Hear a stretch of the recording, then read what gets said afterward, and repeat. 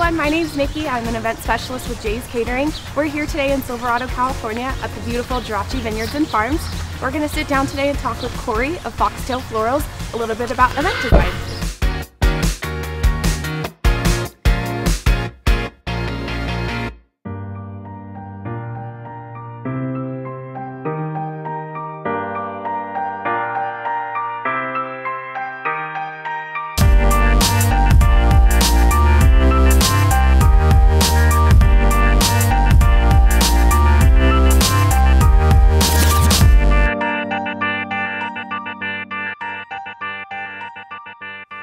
So Corey, will you tell me a little bit about Foxtail Florals and how you got into event production? Sure. Well, I grew up in a flower shop. I'm a second-generation florist, and I also worked in fashion and window displays. So now I get to do all of what I love, all together designing weddings. Foxtail Florals came to life. I started solo about 5 years ago, and we're a couture floral and event design company. So we work really closely coming up with concepts and working with the brides to understand who they are and the overall design that they want for their wedding. So Corey, if you'll tell me a little bit about the process of when you sit down with the bride and design her wedding, what does that entail? Well, we sit down and we talk about, again, her personality, what she likes, what she's inspired by, just finding out a little bit about who she is. It's also important you don't always have the groom to be with you. So it's important to find out a little bit about him and find out his likes too, because he's a big part of the wedding. So people forget that sometimes. So it's a true luxury for me when a groom is actually there for a meeting. It's because then I get to see them together and paint a picture for them, feeling like it's very joined. So what kind of conversation do you have with a bride and a groom who maybe don't know what they want but know that you're good at what you do? How do you help them discover what that style may be?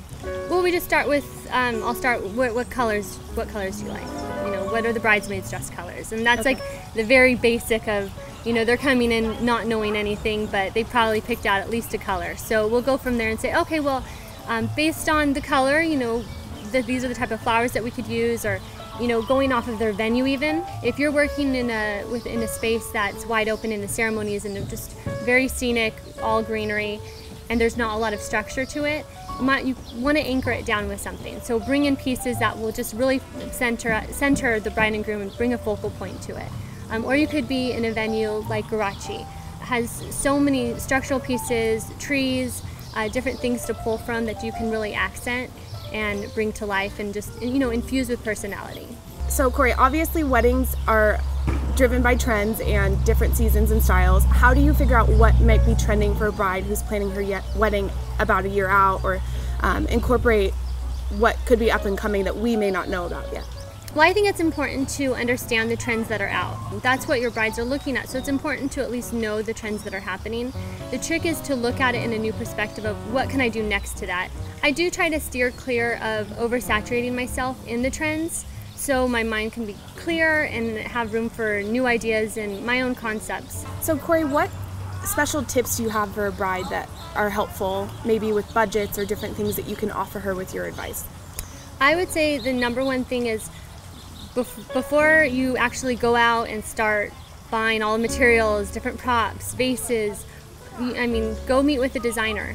Figure out what they have to offer, what props they have, what fabrics they have, and see if you can use their items. And you can incorporate it into your overall budget. You can rent the items from them, and it does save money, because if you think about you're planning a wedding, you typically have about a year for planning.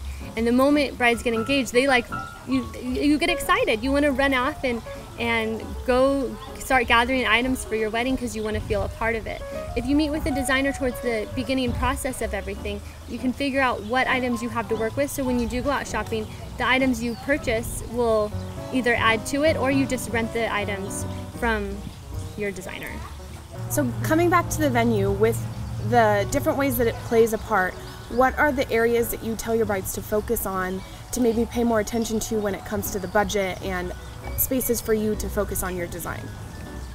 Okay, the ceremony aisle, focusing on that and just giving it new personality, changing it up a little bit, making it more unique. For example, the aisle runner.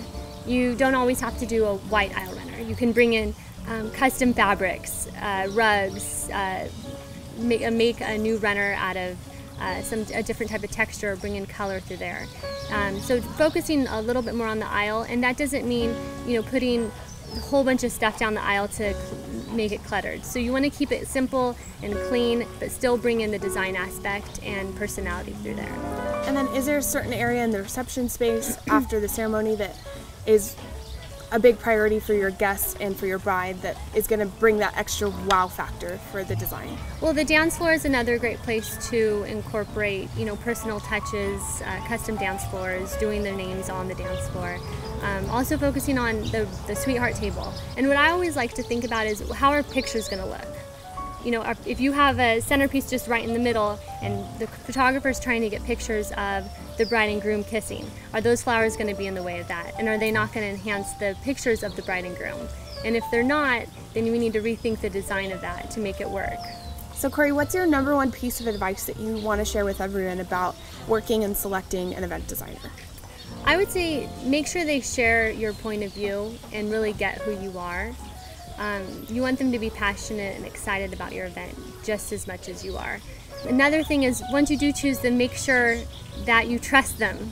Trust them to do their job and to make it really special, and that their design choices are going to benefit you the best. So Corey, I just want to thank you so much for being with us today and sharing all your insight and wisdom. And for everybody watching this, make sure you check out Corey at her website, foxtailflorals.com. Thank you. It was great being here with you.